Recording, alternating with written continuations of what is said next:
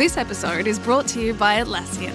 Atlassian software like Jira, Confluence, and Trello help power global collaboration for all teams, so they can accomplish everything that's impossible alone. Because individually we're great, but together we're so much better. Learn how to unleash the potential of your team at Atlassian.com. That's Atlassian.com. Tap the banner or visit this episode's page to learn more.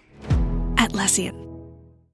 The DFS studio is brought to you by DraftKings.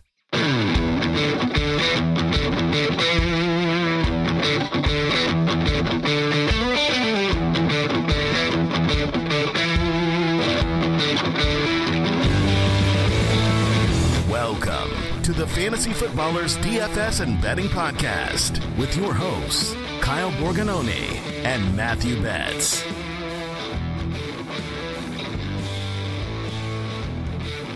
Yo, it's Friday, October 27th. We're back.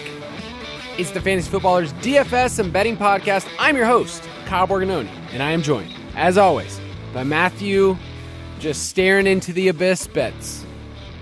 I need this show, Kyle. I need this show. I need the slate. I need something in my life to go in the right direction here after what happened this week. So, yeah, this is a forward-thinking show. Yes. No need to dwell on the past. It's time to look forward here to Sunday slate. Yeah, I appreciate that fantasy football gives us a chance to press reset every single week. DFS especially, right? It's like we get new salaries, a brand new slate. Maybe you'll feel it in your bankroll from the weekend before, but you at least get to like have optimism of, oh, this is what's going to happen on a showdown game, or, oh, here's how I'm going to feel in cash, or I have this feel in tournaments. So do you have a certain feeling heading into week 8, just vibes only, that's all you have to share right now, but just a certain feeling heading into this week about your feel for the slate? Yeah, I think it's super interesting because no teams are on bye, right? So we've got that going for us. And the slate sort of got flipped when we got the Brock Purdy news. So now everyone is going to be trying to jam in Sam Darnold and then kind of go from there, which means I think you're going to get access to a lot of high ceiling quarterbacks at pretty reasonable roster percentages, which is a lot of fun because, I think, and we'll talk about Darnold for cash, but like if Darnold goes out for 12, 13, 14, it's like, okay, cool. That works for cash. But like, man, if Jalen Hurts or Mahomes or Lamar puts up 35 points, you're going to need those guys in tournaments. So I love these slates where you can kind of flip that build a little bit and go from there. But yeah, man, it's fun. I think there's a lot of moving parts on the slate too, that it makes it a tricky thing to kind of diagnose right away. But as we move throughout the weekend, we'll get a lot of information, and I'm excited about it. Yeah, I love thinking about when we get cheap quarterbacks or any cheap player, we always talk about this is what they have to do at their salary. So depending on what tournament you play in, if it's a small field, single entry, if it's a 3 max, 20 max, if you're going to the Millie Maker, whatever it is, you need to actually think that out and look at some of our ceiling projections in the optimizer and say to yourself, like, what could the stack do? Like last week, one of the things I talked about was Mahomes and Kelsey, they need to hit 65 plus points. And if they do, they're an awesome play, and they crush that. Same thing with Lamar and Andrews. That was my slate breaker this past week. I think I'm like 1 for 6 on slate breakers this year. But man, that one hit. You need those players to hit 60 plus points. Yeah, don't worry about that, Kyle. We don't talk about the misses, okay? just the good stuff. Yeah, you miss 100% of the shots, right? Exactly. So it's a great slate. I'm excited to talk about it. We will be talking about our cash picks in just a second. But once again, if you want to get the DFS pass, it is 33% off right now. If you go to dfspass.com right now, I'm looking at our optimizer. I was looking at our roster percentage projections and where we stand on Samuel Darnold. Isn't that funny? It's just like, that is not what I had on my bingo card at the beginning of the week, much less like the beginning of the season to say, hey, I'm going to be depending on my hard-earned money on a backup quarterback for the 49ers that is not named Trey Lance. What a time to be alive, Kyle. What a time to be alive. Hey, we played Aiden O'Connell a few weeks ago, so I feel like Darnold is at least maybe a little more talented than that. So not the grossest play we've ever had.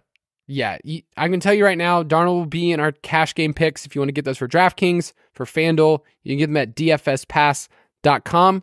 And you can be a part of this sweet, sweet community on our Discord. Let's talk out our cash picks. Straight cash, homie. So I'm seeing 2 quarterbacks in our pool right now that you and I are considering on as of our recording. It's Jalen Hurts at 8.2, plays against Washington on the road, or it is Sammy D, Sam Darnold at 4.3 against Cincinnati. Give me the pros and cons of those two because they're obviously very different in pricing, almost $4,000 difference. Yeah, it's massive. And this is kind of the decision point, I think, in cash games is do you spend up for the safety of Jalen Hurts in a game environment we like? We're going to talk about that game stack. Obviously, the Eagles offense we want to bet on every week. Jalen Hurts just so likely to get one or two tush-push attempts inside the 2 or 1 yard line. I think he already has like 6 rushing scores on just those plays this year, which is just crazy. So you're getting that, but also the matchup is awesome. And the last time we saw these teams play, the Eagles went very pass-heavy, very, very aggressive through the air. A.J. Brown's playing out of control. He's unreal. Dallas Goedert is emerging. We know Devonta Smith at any point can pop up. So you got that plus the offensive line. It just, you can't really poke holes, right? And we talked on Tuesday and it was like, well, let's see what's going on with this knee issue from the Sunday night game. Apparently that is fine. He was full practice this week. So Hurts looks great. But of course, like you said, you're paying for it.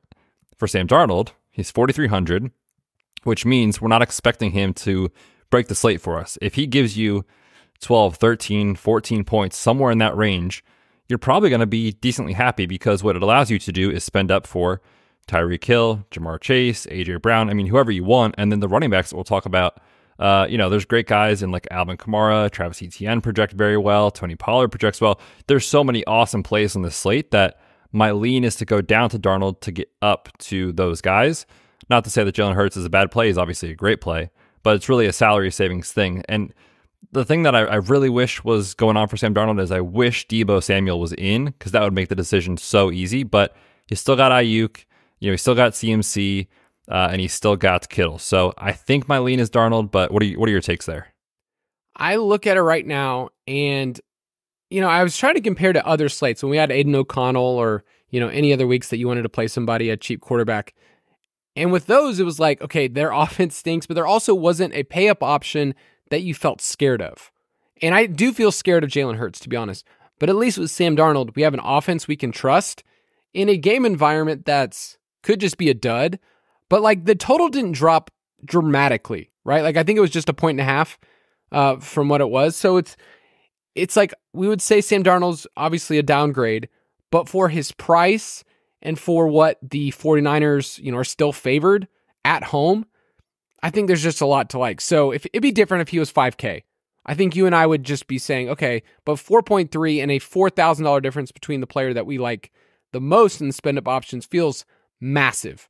So play around with combinations. Like don't just lock in Darnold and just say, oh, that's what everyone's going to do. Like I really am playing around, but in my early iterations of my cash lineup, it's like, well, if I want to fit in Tyreek or if I want to fit in, any of these other spend up options, a wide receiver or a running back, Sam Darnold's kind of the route. So I think Darnold's probably going to be where the field does anyways. And at quarterback, it's like, oh, sweet. I can figure out, I don't want to make a mistake there. So I think Sam Darnold's fine. We'll talk about that in tournaments. On FanDuel, I think Lamar is actually in play as well. If you want to look at Lamar at 8.8, that is totally fine. He's going to crush against the Ravens. By the way, as we started recording this podcast, I just traded for Lamar Jackson in my main home league. Oh, you went through with that 2v2 deal? Yeah, it was Lamar Jackson and Dalton Kincaid for Justin Herbert and Dallas Goedert. That's a super fair trade in my opinion. I love the upside of Lamar the rest of the season. I mean, come on, we love Lamar. But I know you gave up the Herbert and Keenan stack, so that's risky, man. The heart wants what the heart wants. And the fact that Lamar was my guy this year made it a little easier, but that Chargers stack is so sweet. It also, man, that messes with my heart. It has messed with me for years. So I decided to move on and go for a player in 4-point leagues that I think Lamar is a difference maker because he runs. So fun fact. I love running back this week. I think this is a week where you could legitimately have 3 running backs in your build and it makes a ton of sense. So for me, the top 3 are Kamara at 7.3, Etienne at 7.2, and Breece Hall at 5.9. Those are going to show up incredible in our projections. And I have builds where I've done it so far. It's like I want all 3 in there, but 2 of those 3 will probably end up in my cash lineup unless we get some other value play. Yeah, it's a really good slate for running backs for sure. In the DFS pass in my cash article, I usually just try to list like my top 4, but truthfully, there's probably 5 or 6 that I feel very strong about on this slate. I think my favorite when you consider price, and I'm sure you would agree, is Breece Hall. We talked about that a little bit on Tuesday. It's just like, man, they are completely phasing out Dalvin Cook. His snaps have gone down 3 weeks in a row before the bye week. Then we had a rumbling rumor that they were trying to see what they could get for him in the trade market. And at the same time, in those 3 games where his snaps went down, Breece Halls have trended in the right direction. Another week healthier off the ACL. Gets a Giants defense giving up 5 yards per carry to running backs. It's such a good spot. And I don't know if you saw any of the line movement. Not that it matters a ton because this game is so low scoring, but it was, I think, open -2.5 for the Jets. It is now -3 for the Jets. Like, it's moving in the right direction that you could see a Breece Hall positive game script. So for me, he is locked, and then I'm trying to figure it out from there. Yeah, so Breece feels super safe. It's impossible for me to not look at Kamara as also a wide receiver. I also love Tony Pollard this week. He's a better play on FanDuel. So in my cash lineup on FanDuel, Tony Pollard at 7.6 is a steal for his role. They're 6-point favorites at home. So I love Tony Pollard there. I wish he was a little cheaper coming off the bye, and we haven't really seen him go off. Like, I wish if he was 7K or like 6.8 or 6.9, like, I feel like it'd be more palatable. But any other thoughts at running back? Yeah, I like those names that you mentioned. I think Pacheco is still in play. This is kind of the matchup we've been talking about all year against the Broncos. Same price as last week. They didn't really move him. He was good. Over the last couple of weeks, he's been good. He hasn't really had this kind of 23, 24 point performance. It's kind of been in the 15 to 16-ish range. That's, I think, fine on this slate. I don't know that he has as high of a ceiling, as someone like Breece, obviously ETN, those guys. But I think Pacheco is fine. I also saw McKinnon popped up with something on Wednesday on the injury report, or Thursday maybe it was. So monitor that with what's going on. But Pacheco's role has just been so good, man. Averaging 19.4 total opportunities per game over his last 5 games, including over 3 targets a game. So like, you're getting, a true 3-down role, so to speak, for Pacheco. Chiefs obviously projected to win this game and also score one of the highest team implied totals on the slate. So I think Pacheco at 6.1 is also rock solid. So there's a lot of running backs in our projections right now that in cash would be fine. In tournaments, they would be fine. So more from like a philosophical or just structure standpoint, we said 3 running backs in cash is totally fine. Do you think the field will be overconfident in that in tournaments where you and I usually say like, hey, we're playing a wide receiver in the flex and you get access to ceiling? And it seems like on this slate, you're probably going to get lower roster percentage of a wide receiver in the flex. Yeah, probably. I think that's probably true, especially because if you think about like Darnold cheap, then you go up at running back to these kind of 5 and 6K or really 5 and 7K running backs. Then it kind of leaves this like, upper 4K range to like 6K range at wide receiver, where there's a few standout plays that we'll talk about, but there's a lot of, I think, really good wide receiver plays there too that I don't think are necessarily cash viable, but I definitely want to chase their ceilings in tournaments. So I think the field will probably go, like you said, a little bit more with that 3 running back build. Not that that's wrong or right either way. Just if you want to get different, I think the wide receiver in the flex this week is definitely interesting. I'm not really messing around in the 4K region at running back because there's so many other solid plays. Like I see, some chatter about, can we play Darrell Henderson again on the road against Dallas, 4.8. It's just not my favorite spot. Same thing with Kareem Hunt. In a redraft league, sure, he's fine. But at 5.2, he doesn't feel like he has access to the same ceiling as some of these other guys against a tough Seattle rush defense. Amari DeMarcado also playing against a tough defense against Baltimore. So all 3 of those guys will show up as, they're cheap. Can I play them? I won't be playing them in cash personally. So that's kind of the route. But last question I have about running backs, because this is a running back slate. What are we doing with Christian McCaffrey? Knowing that Darnold is in play, I feel fine playing those 2 together in cash. He's just expensive at 9.2. So do you have a lean on CMC? I think my take right now is that I probably won't play him in cash. I just prefer to get up to, assuming we get the full, bill of health throughout the week of Tyreek Hill is back at practice on Thursday, assuming he's good to go and healthy. I prefer Tyreek Hill over Christian McCaffrey for $300 more. You can get to it on the slate pretty easily, I think. So that's my take for cash games. But I mean, if he's going to come in around 10, 12, 13%, something like that in tournaments, I mean, CMC ceiling obviously is something we want to chase every week. So again, we talk about how you get different with kind of your builds.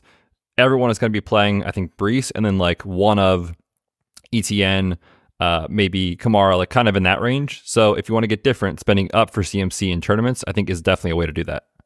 We'll talk about the pace of play, moving to wide receiver, the pace of play of the Miami game, because there are routes where that game fails.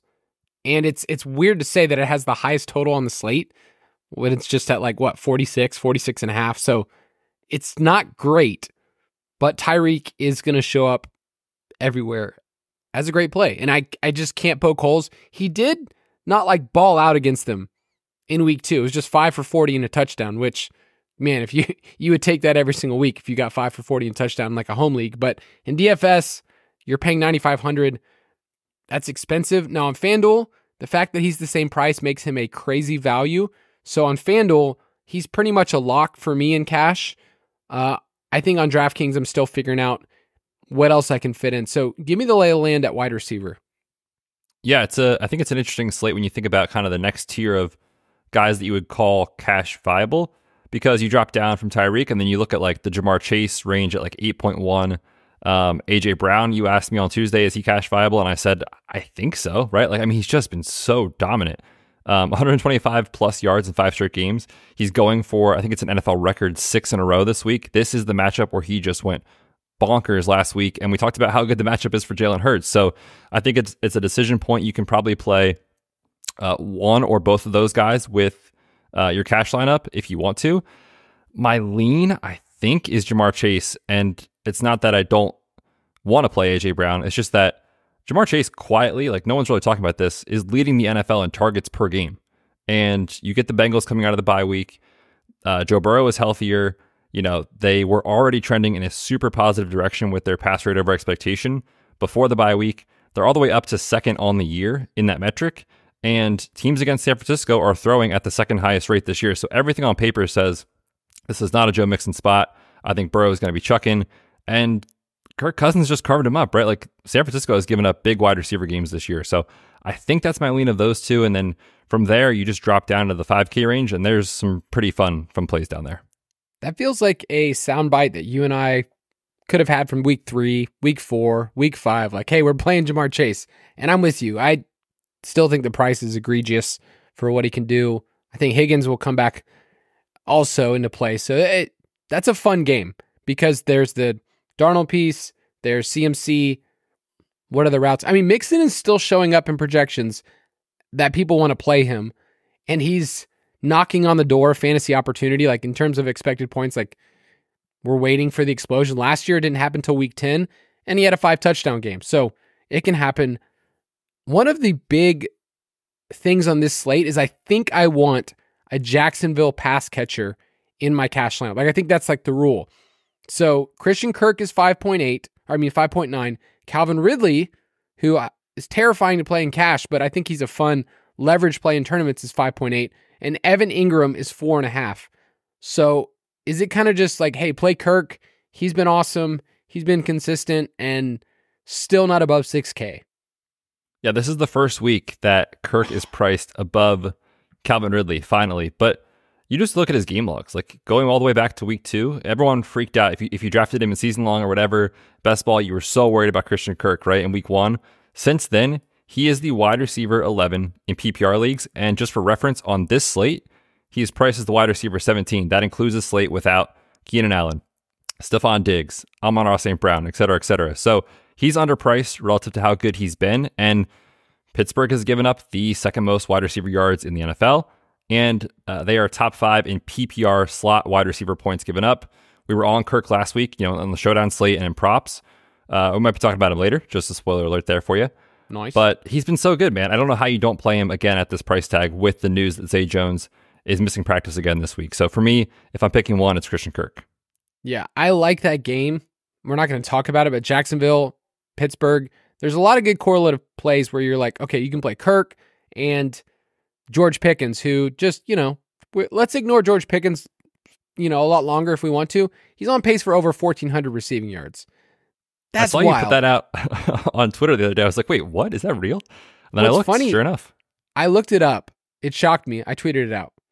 I looked it up again just to make sure that like, okay, maybe there was something off and I got this wrong and somebody's going to correct me. It was right. And here's what's wild. I looked it up a third time because I was like, I know that I'm the person that tweeted this out. I do not believe this, but it's true. And he's already had a bye.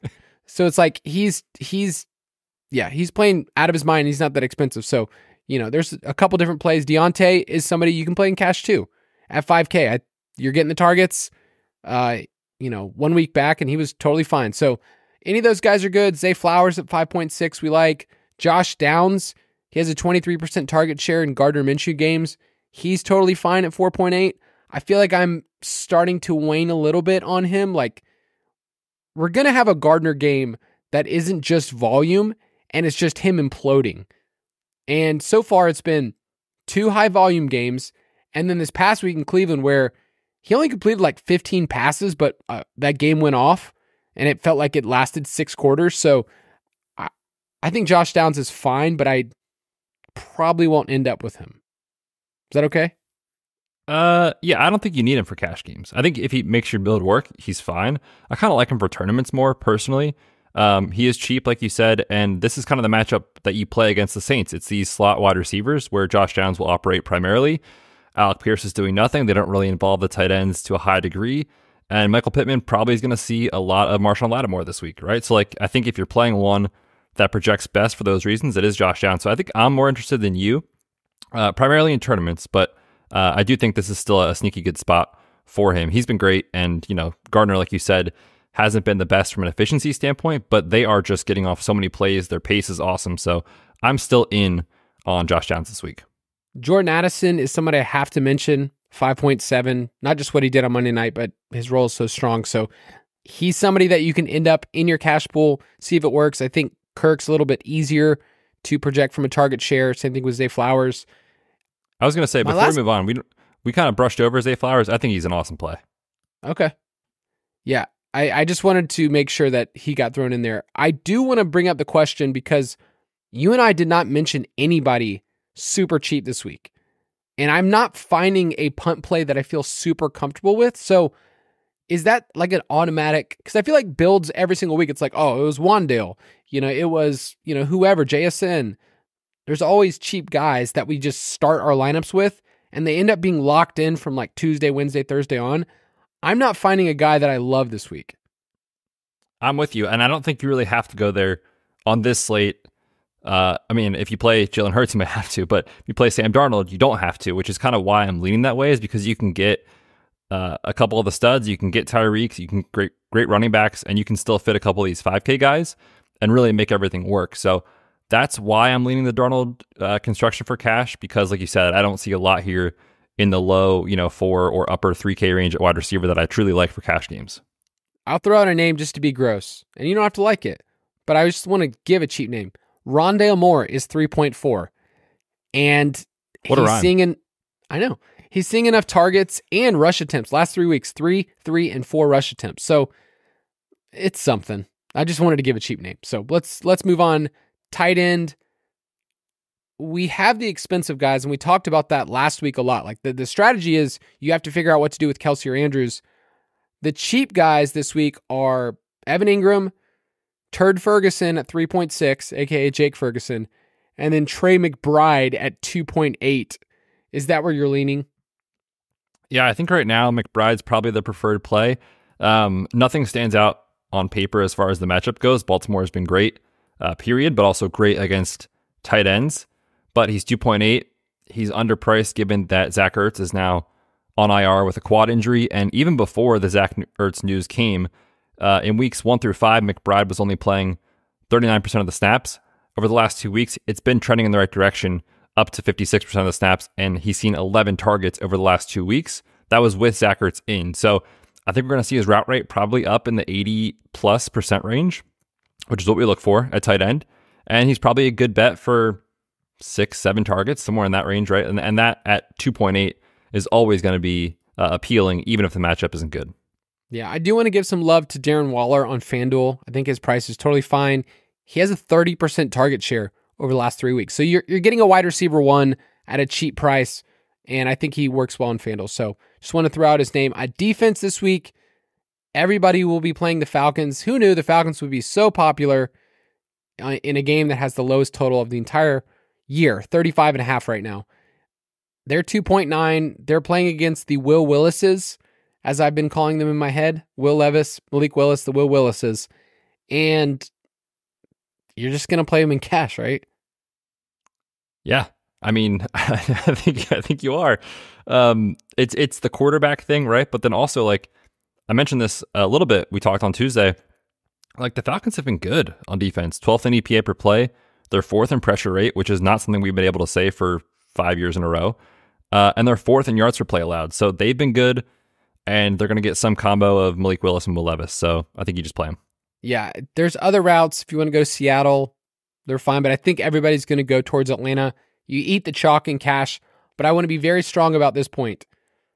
There are so many great leverage points at defense this week around this price. Like, in tournaments, do not feel like you have to play the Falcons. Yes, they have some upside.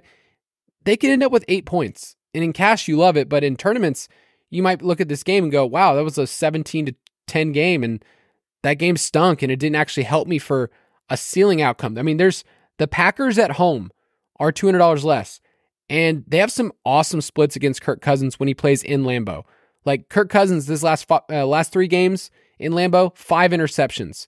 And he's throwing for like 170 yards a game. So there's some upside there. There's some other cheap teams this week. Jaguars, we talked about on Tuesday. They're a great team.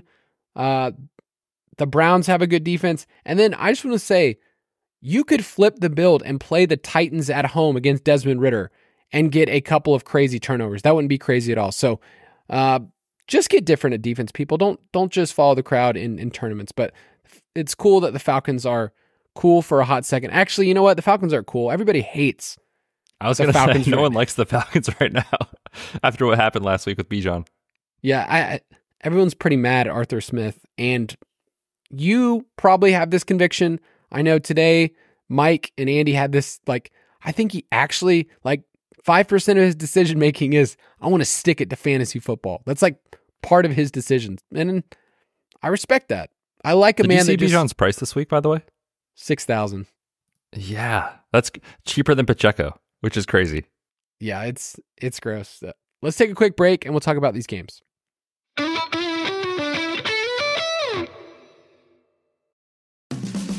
This episode is brought to you by Atlassian. Atlassian software like Jira, Confluence, and Trello help power global collaboration for all teams, so they can accomplish everything that's impossible alone. Because individually we're great, but together we're so much better. Learn how to unleash the potential of your team at Atlassian.com. That's Atlassian.com. Tap the banner or visit this episode's page to learn more. Atlassian. This Halloween, mystery lurks around every corner. Bundle up with Disney Plus and Hulu. What are you scared of? The dark. It's spine-tingling fun on Disney Plus with Haunted Mansion and Goosebumps. I'm gonna need you to spread the word. Then feel the bone-chilling terror on Hulu with The Boogeyman and American Horror Story Delicate. Something's happening to me. The Disney Bundle with Hulu and Disney Plus. All of these and more streaming this month. Plans starting at $9.99 a month. 18 plus only. Access content from each service separately. Offer valid for eligible subscribers only. Terms apply. All right, Betz, I did that thing where I hit the ad drop, but I haven't hit the segment drop. So now I will hit the segment drop.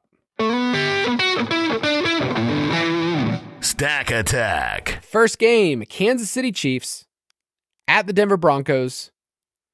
The Chiefs are 7-point road favorites, and this game has an over-under of 46. We like it because, well, we like the Chiefs, and they're good at football, and they're efficient, and it matters.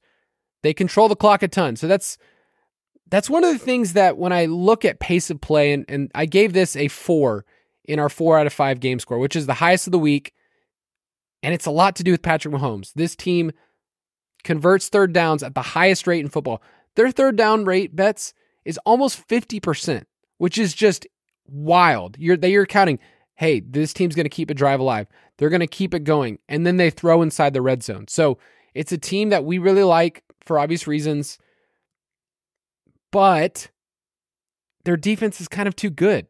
That's the problem with this team. And when these two teams played a couple weeks ago, it was a dud, right? It was that Thursday night game, and it ended up with like 27 combined points. So do you have fears that the Broncos cannot keep pace?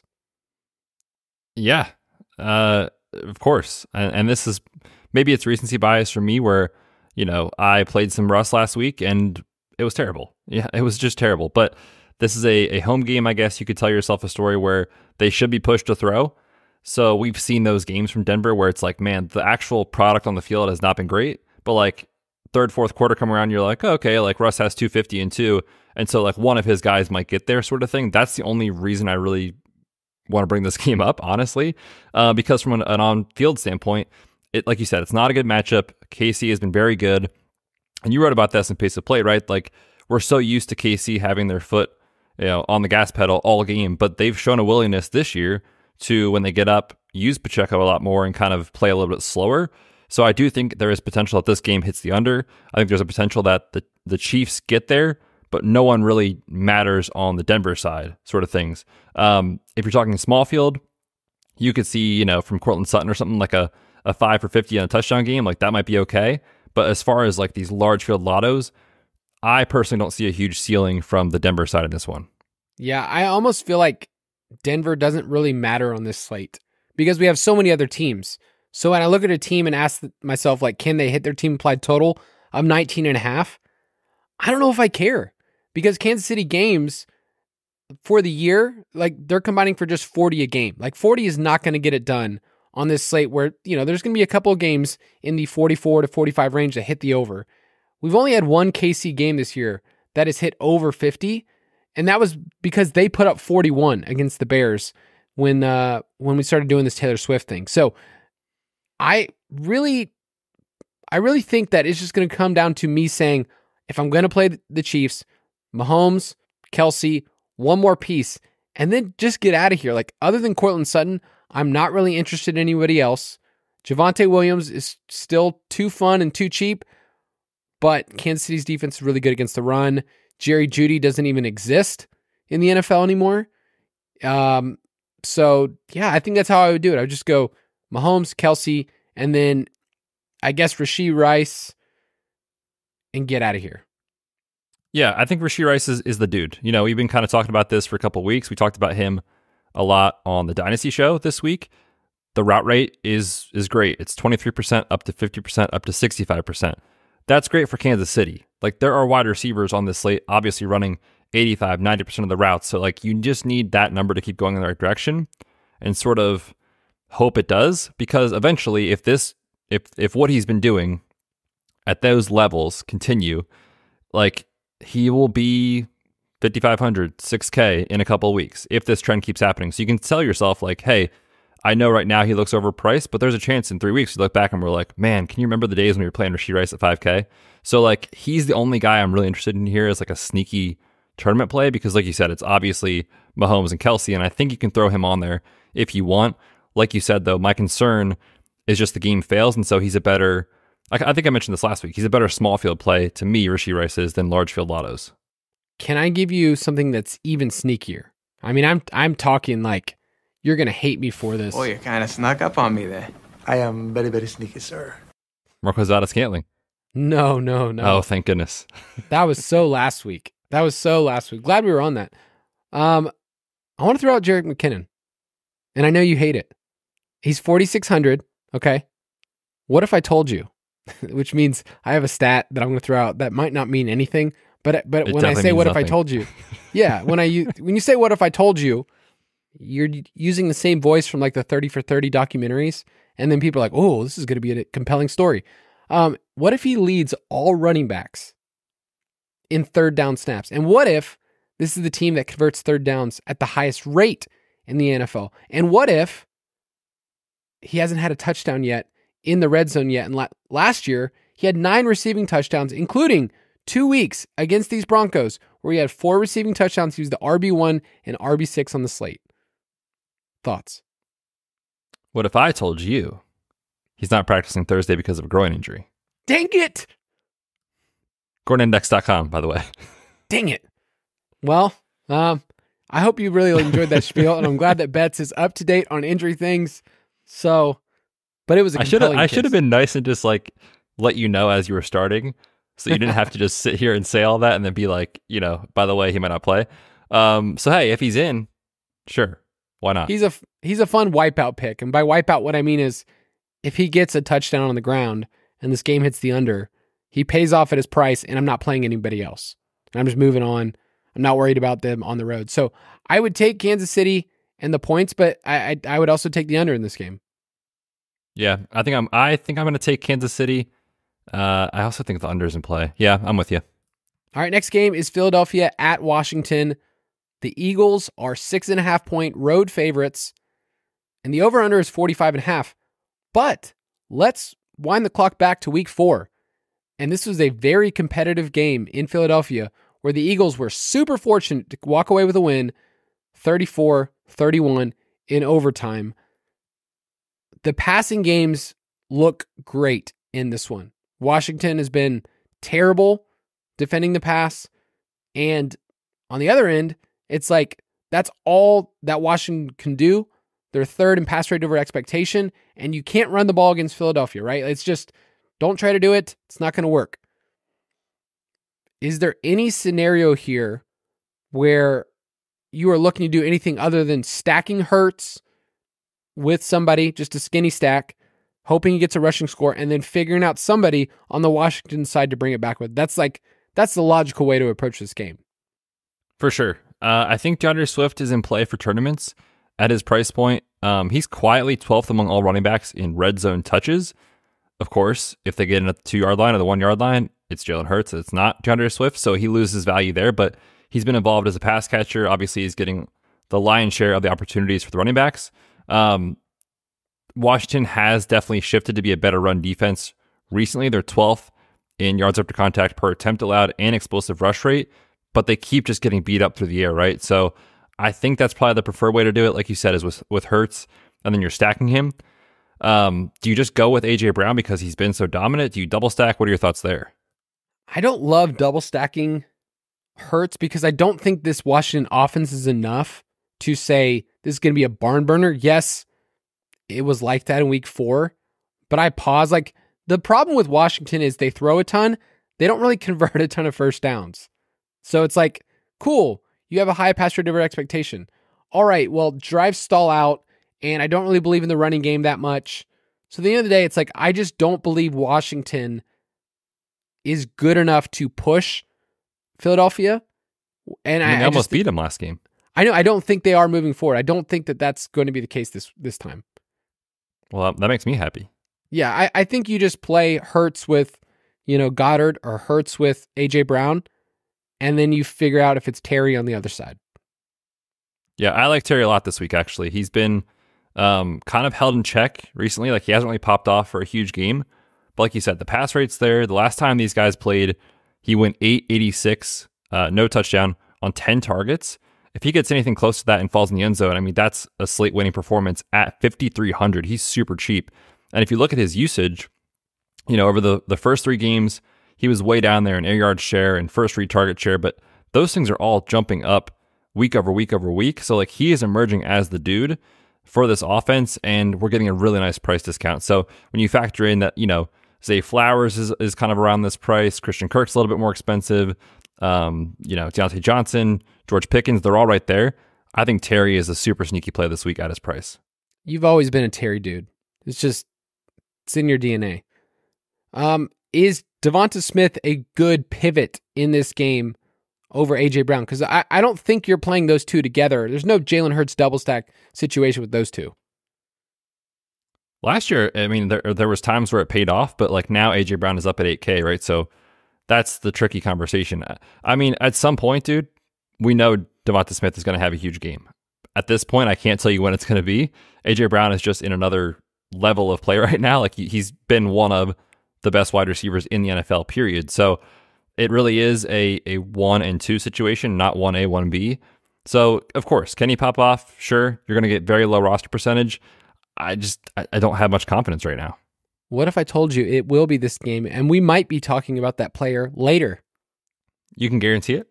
Yeah, we've got a sponsor for it. That's how guaranteed it is. Wow. Okay. Yeah, All right. I got a really good sponsor for this week. Well, don't tell me now. We'll wait. I'm not. I won't. But Great. It's coming up. So, any other thoughts? You can give me your biggest pick. Yeah, just want to mention too, Dallas Goedert's been great recently. If you want a price point pivot that we like to talk about, Evan Ingram, 4,500, going to be very chalky. $100 more Dallas Goedert in a game environment we like. Over the last 3 weeks, Washington has allowed the second most schedule-adjusted fantasy points to tight ends.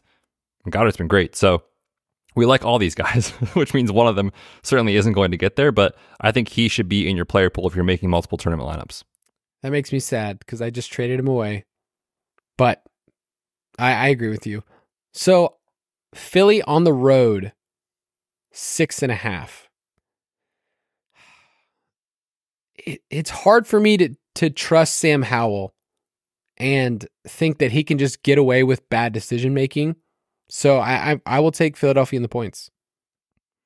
That feels right, but at the same time, I mean, Washington has just kind of had their number as far as keeping games close.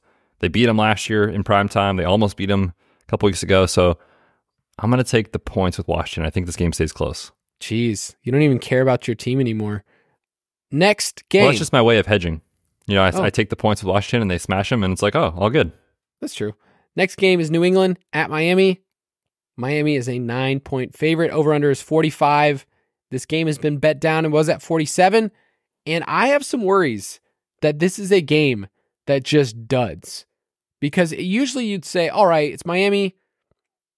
They're going to press on the gas. Everybody else is just along for the ride. The problem is that New England kind of showed you last week, like they can keep things close. And if they get ahead early, it slows things down. Miami also plays way slower than people realize.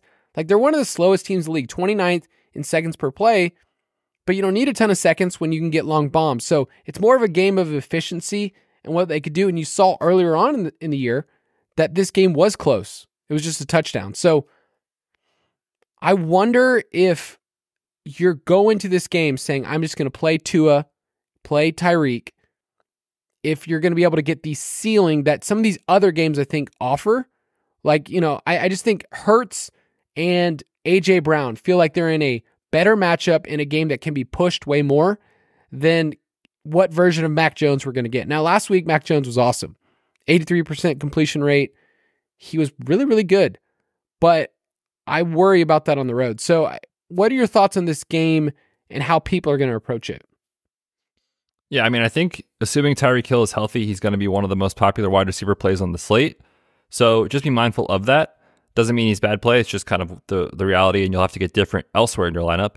I still think he's great, but we did see, you know, like you mentioned kind of at the top of the show talking about cash picks, we did see Bill Belichick scheme to take him away, relatively speaking. You're never going to fully erase him from the game, but you said what? It was like 5 for 50 or so and a touchdown. If he gives you that in a tournament, that's not good enough, right? So I think it's one of those interesting spots where you could talk me into being underweight in tournaments, despite him being a super great cash pick, if that makes sense. So that's kind of what I'm thinking as far as this game goes. I just want to point out that when they played a few weeks ago, Mac Jones was dropping back and attempting so many passes. So I think there could be value in one of his guys as a dart throw. I just don't want to stack him, right? Like you can maybe play Kendrick Bourne. He's been pretty good recently. But outside of that, I'm not too interested in the New England side. Yeah, Ramondre is kind of interesting at his price tag at 5.4. We mentioned how good of a slate this is, so it's not like he's a must play where like if you're playing this game and you're stacking it, then yes, Ramondre makes sense, but I'm not going to play Ramondre as a one-off play by any means. I just don't know if the ceiling's there. He has seen 6 targets each of the last 2 weeks. So for me in this game, Juju is back this week, but I think it's either Ramondre or Kendrick Bourne would be the run back options. And then, I mean, Waddle's still just too expensive. I don't love that. Mostert's really expensive, but he did go off for 121 and 2 last time they played. So any interest in Mostert this week? I don't think so, personally. I mean, of course, he could break the slate because they're so explosive.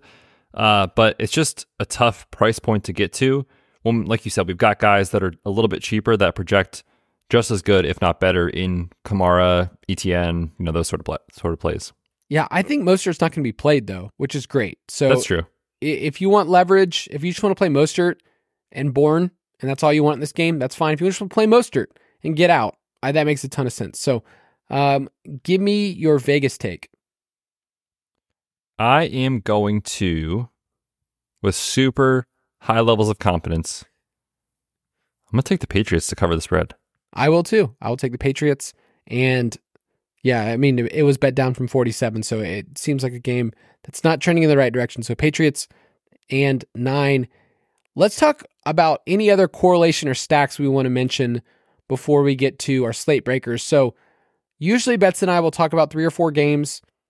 The game environments aren't great this week. So instead, we'll say, hey, here is a play that you could think about that's in a favorable spot if you want to look at it this way. So for instance, I like New Orleans and Indianapolis. I don't love the quarterbacks. So if you don't want to play Derek Carr and Gardner Minshew, but you look at that game and you go, wow, well, Kamara's going to be chalky and he could be the RB1 on the slate. Like you can do that in that direction. I personally like playing Kamara and Pity City because I feel like people won't want to pay up to that price tag at $6,500. He's also kind of got the squeaky wheel narrative where he came out and said, I need more targets. So that's a combination I like in a game environment that's pretty great. Like Colts games have been super fun this year. Their defense is allowing 27 points per game. 5 of their 7 games have hit the over.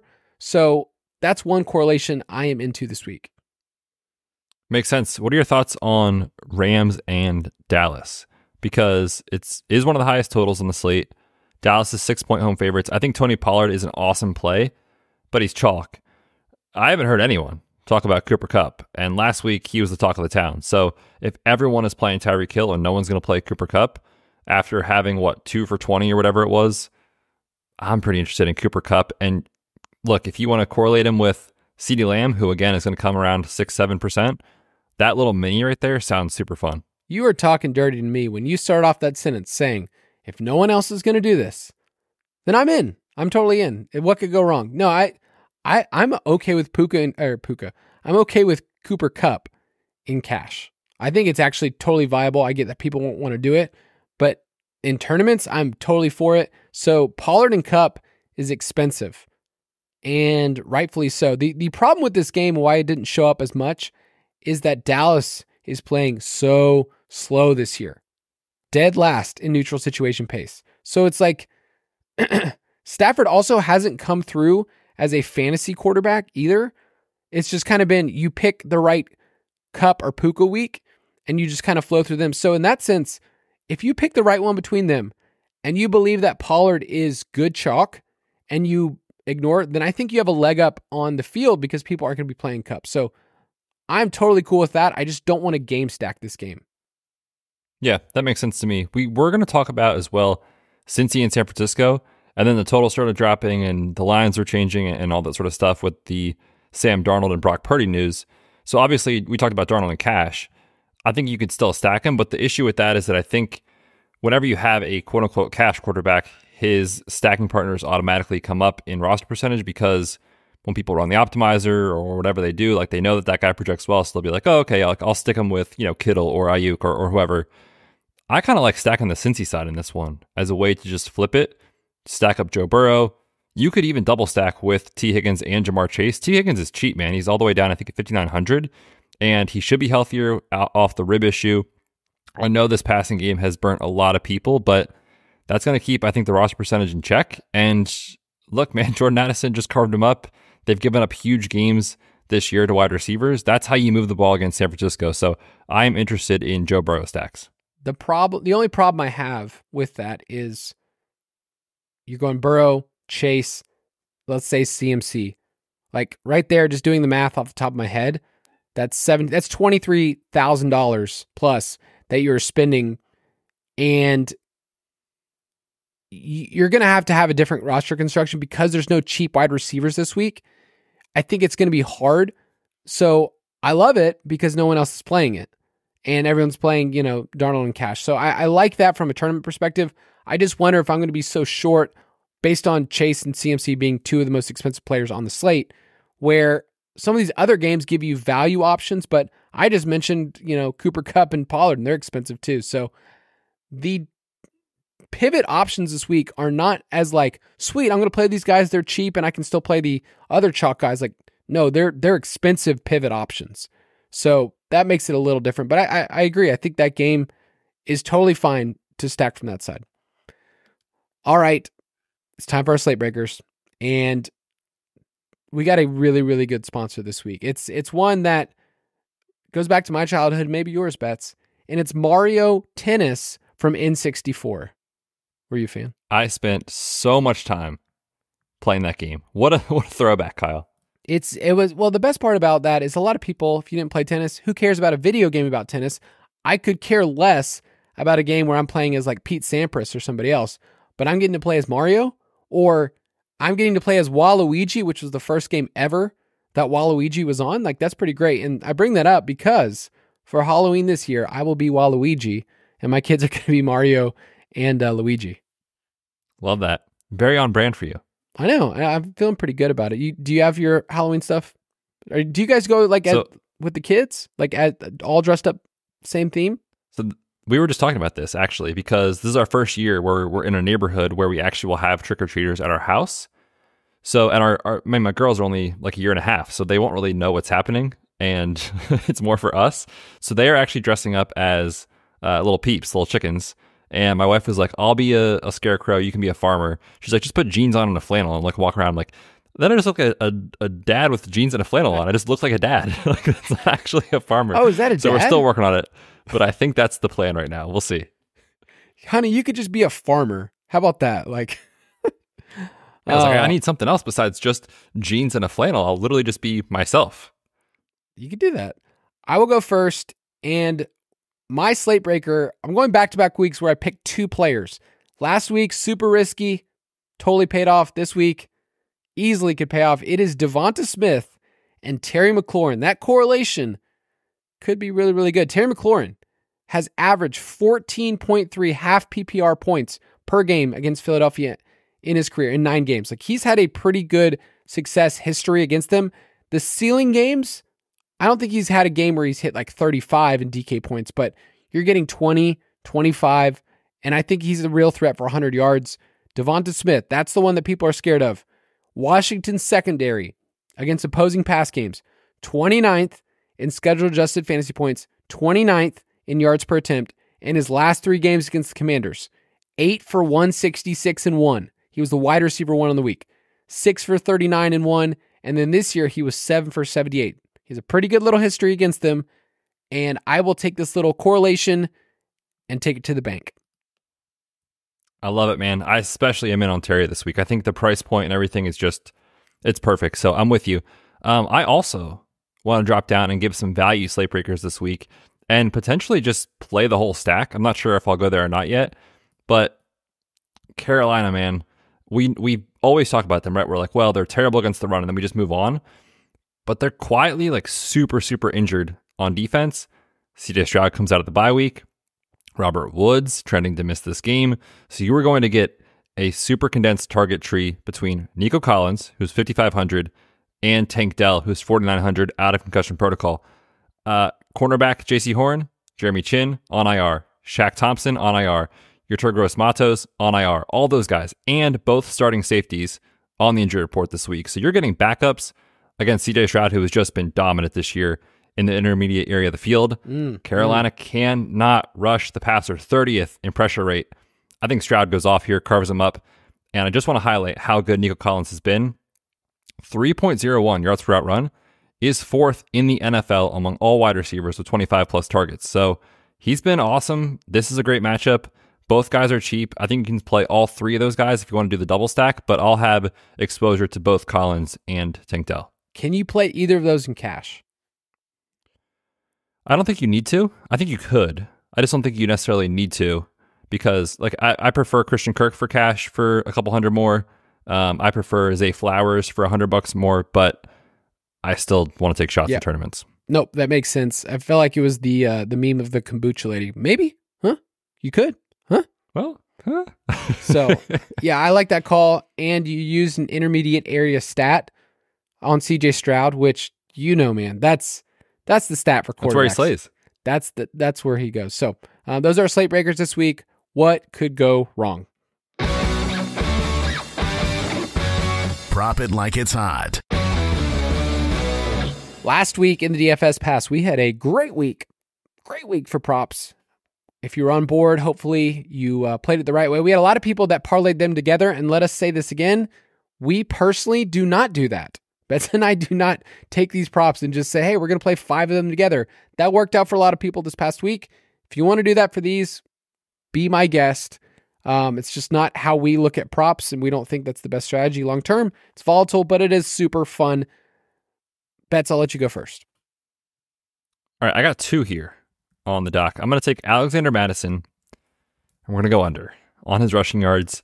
It's been pretty rough this year for Mattison from a game-to-game standpoint as far as his efficiency. You add that in, and then last week on Monday Night Football, we sort of saw a little bit of a changing of the guard. I'm not saying Cam Akers is going to take over as the lead back, but it's, I think, trending to be closer to a 60-40, 50-50 sort of split.